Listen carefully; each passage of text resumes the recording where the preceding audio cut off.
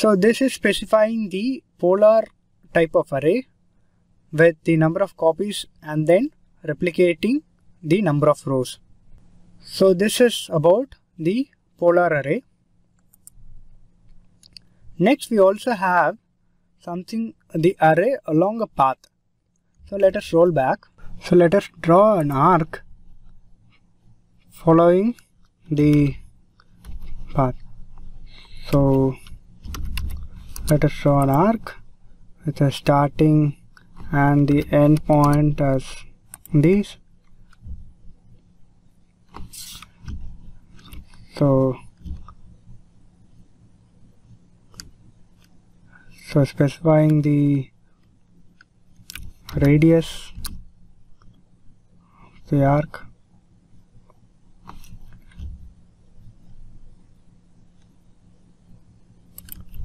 So let us assume this is the arc. So let us replicate this object along this path. So let's go into the array and select this object, select as path, and we want to have this along this path. So as you could see, now same as in the polar coordinates, we can see the same effect here, but now it is being replicated along the path. So based on this, the handle, again you can control how many replications are there and what is the distance between the replication. So you can see the number of items that you want to specify, what is the spacing between them, and what is the total number of distance between the first and the last items. And also you can, same way what we see in the polar coordinates, you can specify how many rows that you want to plot to. So it is plotted from the base point in the exterior manner. So it's always a positive unit. So this is how you vary the number of rows and number of spacing based on a path that is chosen. So this is very useful when you have something to trace along a path or something. Then you can use this command. For example, you are positioning a hole on a spline in a drawing.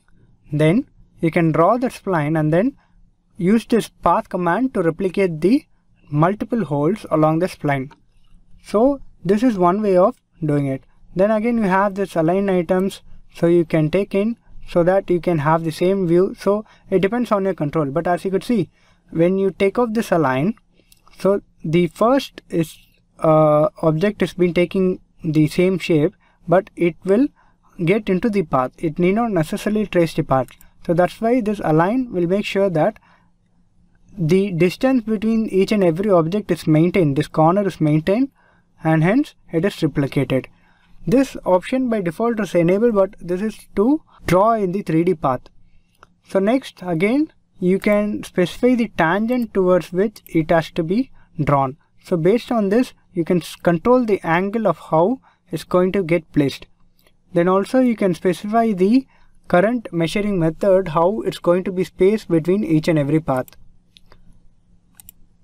So whether it's the spacing or dividing by the total. So here the total distance is 62. So based on the number of items, it will get divided by the total distance. Whereas in the measure, only then you will get the distance highlighted. That is, based on the distance, the number of items it will get automated. So this is a way of controlling the arrays on a path. So this is about arrays. So feel free to explore into the command prompts for each and every methodology. Essentially whatever you have in this ribbon is replicated here, and based on your requirement you can highlight and then explore. So this is about array tool. So now let's look into the break command. This is a very useful command. It can be used as a standalone tool as well as a merge tool with others. It is similar in application to trim command, but let us look into this basic command. So first let us draw a rectangle and then let us draw a circle passing through this. So assuming you want to delete this part, An erase command deletes the entire object, but you want to delete this portion alone, then you can make use of this break command. There's an efficient command that is available called as trim that we'll look into the next sessions. But let us see how we can use this break command to do the same. So this break, what it does is, it breaks the object, a single object, into multiple objects and removes away the selected part. So it's actually two parts. It is converting an individual object into multiple objects and then removing which is not required. So let's look into one way of doing it. So click in break and select which object you want to break in. And by default, the point that you select is automatically selected as the first point. You can see here the highlighted part. So now alternatively you can specify the first point by typing here and specify that this is the point that you want to break and this is the second point. So as you could see, now this rectangular object is being broken at these points. So similarly you can replicate the same by removing for this circle. Break object, selecting first point as here and now selecting the second point. So now we have got the object like this. So this is one way of utilizing the break command to trim out the areas that is not required to us. So this break can also be used to split a single component into multiple without deleting anything. Assuming we want to convert this rectangle line, this unit as a single part and this as a second part, we can also do the same by using the break command, specifying this object, selecting the first part as say as here, and then instead of mentioning the second part, you can press in alpha and then click on enter. So now what's happening is this has been split into two entities. So thereby you are splitting the object based on the point that you are specifying. So this is one way of using the break command to effectively split a component into two different parts and remove the second part that is not required. Next, let's look into the mirror command. It's a very frequently used command that will help you in a lot of time-saving activities because most of the components are designed or almost symmetrical. So in symmetrical components, you can recreate one object instance and then use that to replicate in other instances with respect to an imaginary mirroring surface. So let's see how we can replicate it. Let's assume this is whatever we have created earlier. This image and this image has to be replicated onto this surface. So let us use the mirror command. So type in mi, will prompt the mirror. So select which objects we want. So let us select this all and click on enter. So now it will ask for a mirror line. About which axis should it be mirrored? So suppose if we're drawing a line here over and above this line, so let's see, if we draw it here about this line, it is getting mirrored. Suppose if we draw in this way, it is mirrored vertically. So vertically and horizontally depends on which line you are using, and again which part, the angle. So suppose you want to always do it in the horizontal way, then type in F8 to trigger the orthogonal mode. So it will get automatically snapped out to this axis only, either the vertical or the horizontal axis. So this will help you to ensure that you are not missing out on the perfect horizontal or perfect vertical. Then once you click on the end line, it will prompt whether you want to erase the original or not. Because sometimes we want to erase the original object and retain the duplicated image only. Then you can do, but by default the no has been selected as the default, so you can click on. So this is the mirror command that you can use very effectively. In certain cases you need to use an array frequently. In certain cases you need to use a copy or move command, and in certain situations where mirroring will help you. So these are the frequently used editing tools that will help you in designing your drawings more effectively. Next is the offset command. So offset is used to create a new object at a specified distance from an already existing object or through a specific point. So this is very useful when creating or duplicating image and not worrying about the dimensions of the new object. For example, if you want to fence a given establishment, saying, so consider this as my plot area, and I want to ensure that I create a bank out of this area. So now we can make use of the offset command. You can click by O, offset, and specify the distance through which it has to be. It has to be a positive non-zero number. So assuming we have to offset through a distance of 5, and selecting the object to which it is getting offsetted. So and then based on moving your cursor inside or outside, you can position where it is. It's an internal boundary or an external boundary. So this is the predominant use of the object offset command, because we need not now worry about the dimensions of the external object.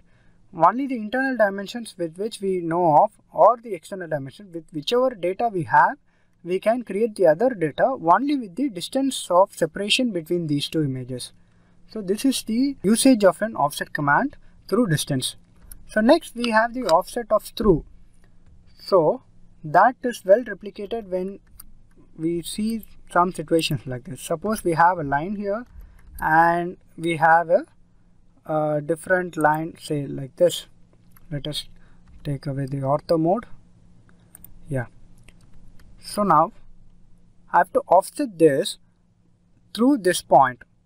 So this is where your offset command and through comes in. So we need to select this object and through this point. See, it basically it's a combination of a move command or a mirror command or so, but still you can get an offsetting of this through this point. So the commands that we have spoken about earlier, the move, copy, mirror, erase, it's all can be used in a combination within each other to suit our requirement. So based on the base point that you have, based on the distances already set, or based on the boundary condition, you can feel free to choose the best tool that is suited for that approach. So this sums up the offset image. In offset we have one more command called the multiple offsets. So in multiple offset, it's a extension of the through command. So you can see here by clicking on O and selecting through offset, selecting which object to do, and then when it is asking for the next point, you can see you also have an option to do the multiple offset by entering M. So once you do that, it goes into the multiple entry points. So based on the first object, you can create multiple entries. Say the first is 5, next assuming it's an EQ space is 10, 15 and so on and so forth. So you could see it, all the objects are equally spaced between this. Suppose if you want to get back or undo one step, you can press on U to remove that alone. The difference between this undo and the overall undo is that, let us try the overall undo, that is the system based command. It will remove off all the offsetted images. So the undo command inside offset helps you to undo only one step inside this command.